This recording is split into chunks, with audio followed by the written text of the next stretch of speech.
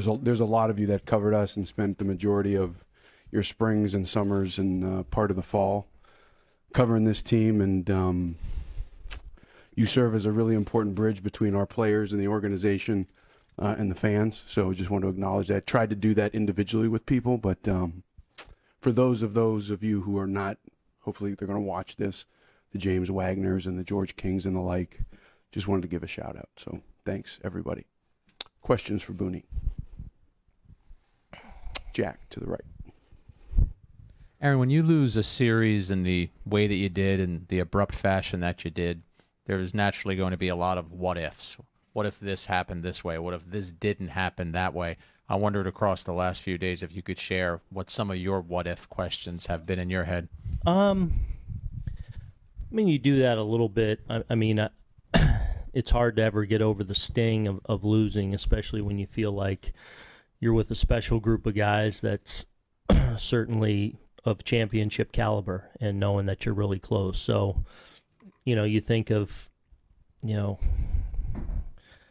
ball that bounces off Altuve that spins and stays in the infield. A couple of their where I feel like we really did a good job of limiting them and keeping a great offense in check. A couple of their big home runs came in big spots with runners on base. But you respect that as all part of it. So I think in just reflecting on it, it's kind of, just trying to get over it and move past it as best you can, knowing that it's something that you're going to drag with you for the rest of your life. When you get close and you have a special group like that, the ending hurts a lot. So, but it also is, again, not that you need a lot of fuel moving forward, but it is something that, you desperately want to move on and try and get back to that point and push through. So that's where the work almost immediately starts, and that's where the focus is. Andy and then Ed. And Brian said that in his role as a GM, it's important to not be emotional, be objective, just to look ahead, do what he has to do.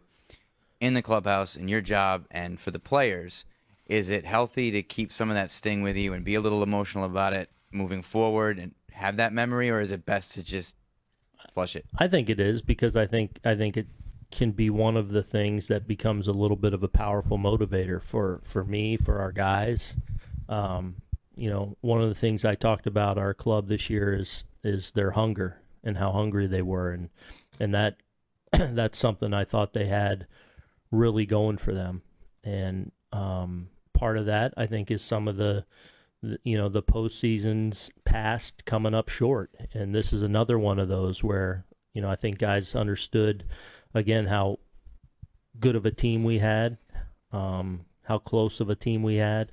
And this is something that you take with you in the off season, because we have a number of those guys in that clubhouse that, desperately want to climb to the top of the mountain. And, as a professional athlete, there's lots of motivators, and it shouldn't take a loss to have to motivate you, but it's definitely something that I think can make you hyper-focused on that moving forward. Ed, to the right against the wall. Aaron, was there any point in time during the season where you just said to yourself, and you may not have told us, as the injuries continued to mount and mount and mount, this is ridiculous? And were you surprised at how well those that so many people had never heard of performed? I wasn't. As we started, with some of the injuries that obviously started as early as spring training, and right away started to get some meaningful contributions from people.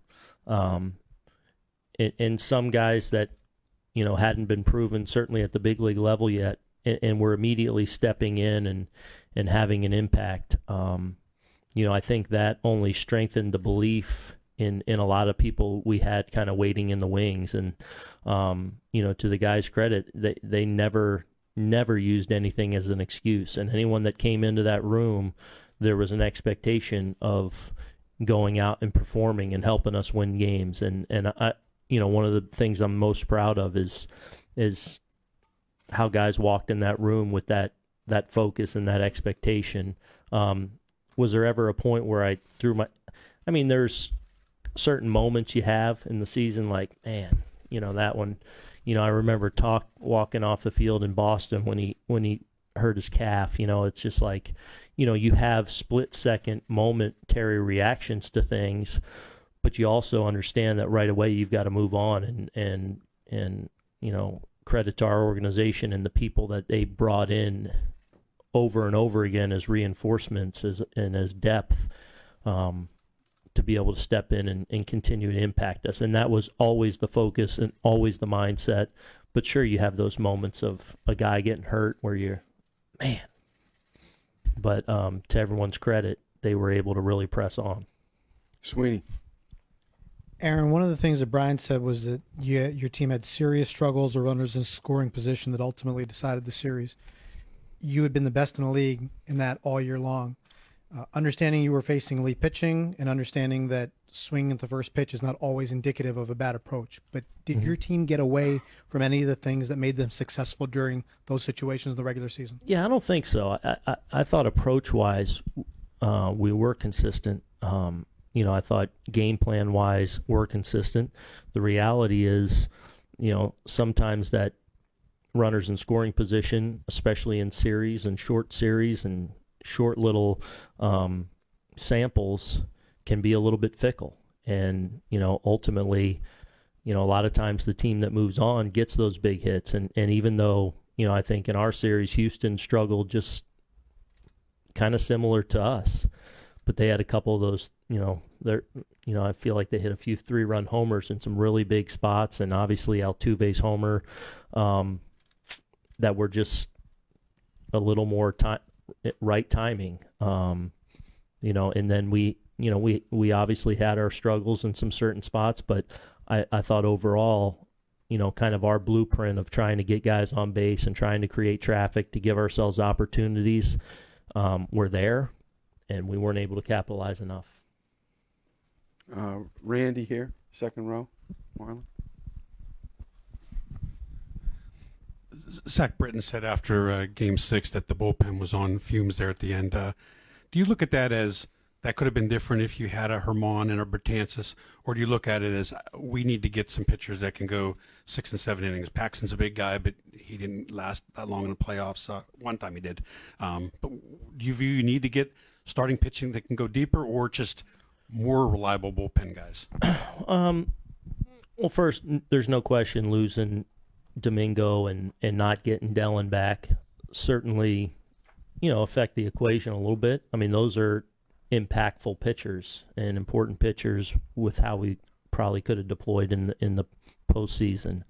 As far as I think when you look at our staff as a whole, we had a really good staff this year, and we had a staff that frankly pitched very well in the postseason as a whole. We did a good job of, kind of run prevention as a whole. You're always constantly and, looking at where you can get better in different ways. And, I think there's a lot of different ways to be successful. And I know that as an organization, we're always exploring those things and, the availability of people out there that, inevitably in an off season, you're gonna lose some guys, you're gonna acquire some guys, but there's so many factors that go into putting that all together. You can't just push a button and have this guy in and it changes your team a little bit. So I think there's a lot of ways to be elite and to be great and to make it work, and we'll continue to try and improve in every which way we can. Neftali, back middle. Aaron, how do you define the 2019 success or failure? I always find that an interesting question. I know from my point of view, and I feel like from an organization's point of view and from our players' mindset point of view, we are desperately chasing a championship, and we are relentlessly in pursuit of that. and that's our goal. And we feel like we have a core of players and a team that's probably on a very short list of truly capable of going out and doing that. So that's the focus. We fell short of that this year because we certainly felt like we had a team capable of possibly doing that. Failure, success, I mean, that's for people to define. I mean, we did a lot of amazing things this year. Some guys came of age this year, you know, but ultimately, you know, we wanted to be holding that trophy up here in the next week or so, and we didn't get there. So, you know, that's something you take with you and you got to live with. But I think there's a lot of really special things that happened with our group this year. Clap against the wall on the right, and then Bruce.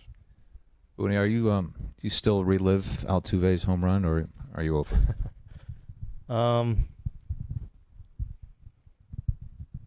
No, I mean, I walk away when that that comes on. That's probably not something I'll see a lot of. You know, it's the reality. It certainly was a tough way to end,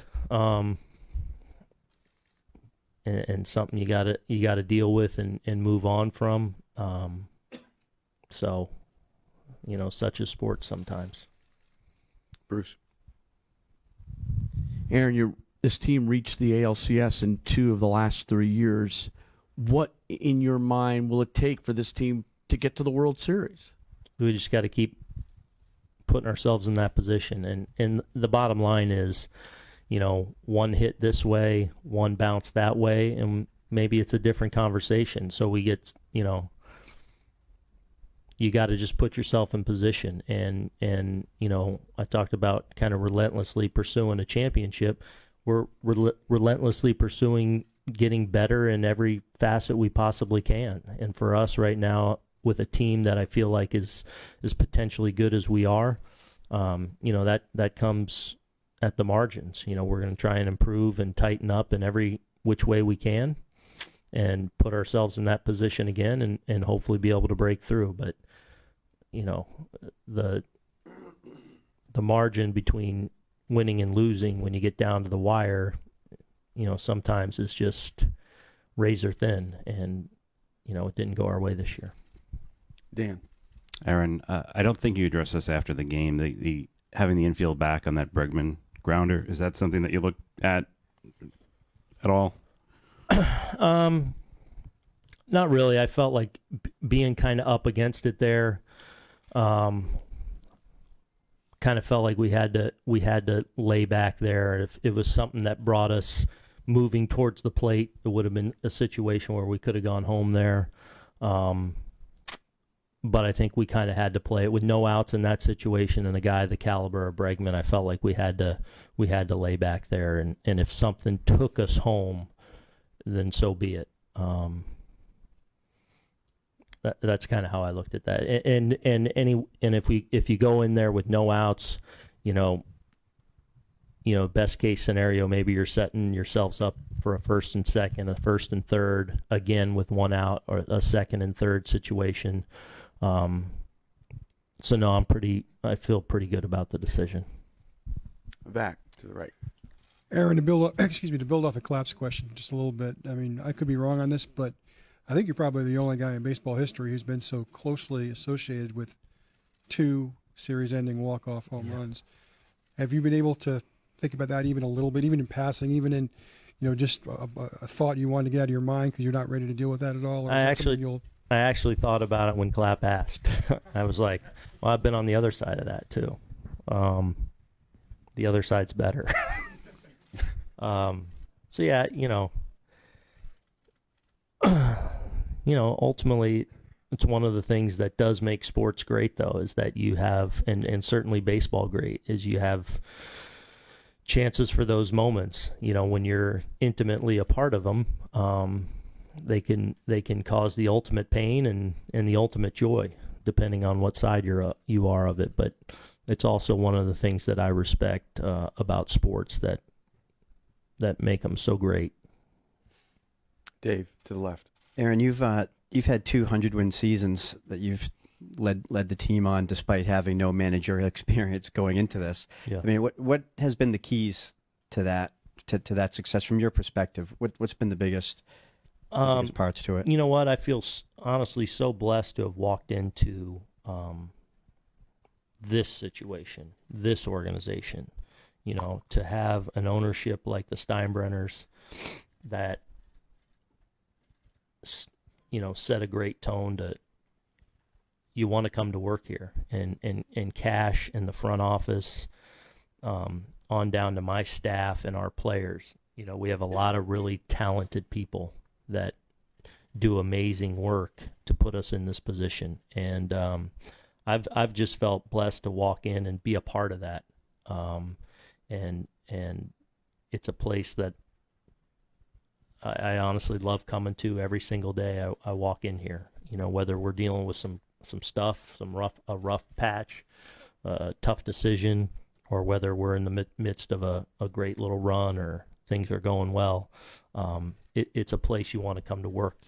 It's a group of people that you want to come to work with, and honestly, in kind of reflecting back now and being here a couple years, I think that's been the greatest part. That I don't know that I necessarily expected or knew that it would be a group of people,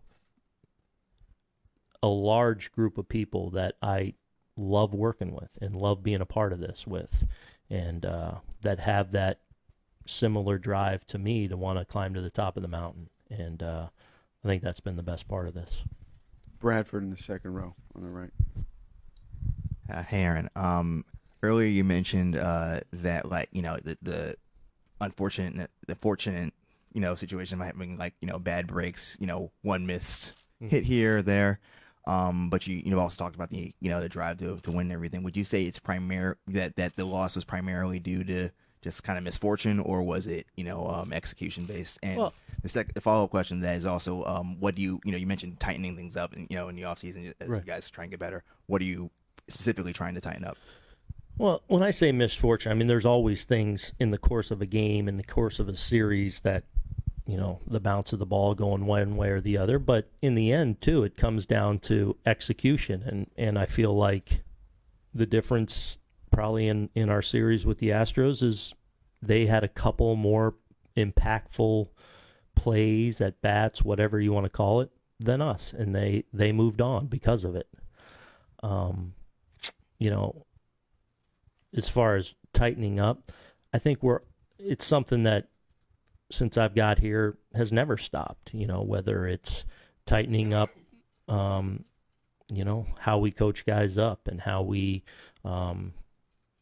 try and impact and get our guys to be a little bit better in every facet of the game, whether it's defensively and in the things we work through, the drills, the communication we have, offensively, approach, game plan, all those things from a pitching standpoint, you know, how we're attacking. I mean, those things are things we work through and talk about and try and get better at all the time. And again, I feel like we made major strides on the margins this year in being a little better than we were the previous year. And hopefully, you know, we can do that again. And if we do that, we put ourselves in an even stronger position to continue to move on. And that's kind of my focus now, and will be the focus of our entire staff, and I know the front office now moving forward. We had Hokie. Did you have one? Yeah. Okay. Go right. Hi, Aaron. I was just wondering if you had any issue with the at-bat quality during the ALCS. It seemed like there was a lot of first pitch swinging, and we didn't really see that all that much during the season. Yeah. No, I didn't have an issue with that. I felt like, you know, some of the first pitch swinging, you know, when you're up against a caliber of opponent as the Astros, and you're talking about, you know, Cole and Verlander, two guys you don't want to be behind in the count, and those are as good as pitchers there are at getting ahead in the count. So you've got to be able to have, you know, and I talk about those two guys specifically, you know, feel like we gave ourselves a chance against them. And, you know, specifically the Cole game where I thought we were aggressive, we also made him work really hard. You know, he was up close to 100 pitches, I think, in the 6th inning with 5 walks, and our approach was to be aggressive. We put a lot of traffic out there on the base against, you know, as hot a pitcher as there is. In the end, we couldn't push through, and that's kind of the difference. But as far as approach, I think we had the right one. Anybody? We'll take a couple more here. Jack and Clap. Aaron, I know you didn't have Severino for most of the year, lost Herman at the end of the year. I know the way you feel about Paxton and Tanaka. Montgomery's in play next year. With all that being said, is your belief that the Yankees need to add an ace-type starting pitcher to that mix? Look, I think we pitched great this year. You know, I know now as we head into the off season, the work will become how do we improve our club, and that'll be, you know, what Brian and his staff are obviously focused on. I'll be here certainly adding my input where it's needed. You know, do we have to do that to make the next step? No, not necessarily. I mean, the bottom line is we're a player or two away from still playing right now. So there's so many factors that go in now into the winter, into how your club shakes out, that you got to let it play out. You know, I think, as Cash says a lot, you got to dance the dance now. I mean, there's, you know, a lot of people that factor into decisions of where guys end up and how rosters shake out. So I know as an organization, we'll do everything we can to try and make smart decisions that put us in a better position moving forward. But how that ends up, I don't know. I feel pretty confident that, you know, heading into next spring, we'll have a team that's, as I would say, on that short list of teams that can truly say we're a championship contender. Clap to the right. Aaron, I just wanted to follow up on one of the announcements that Brian made earlier about Tanaka's surgery. Was it your understanding at any point this year that he had, you know, some issue with his elbow, and it was start to start? Some days he felt great, some days it wasn't great, which may explain why some days he was unhittable, and other days he would just get lit up. No, he was pretty good overall. I felt like, you know, I think he made all his starts up until we skipped him that last go around.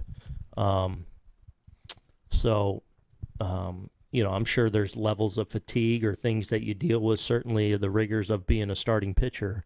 But I think overall, you know, Massa was fairly sound physically and put forth a really good season for us.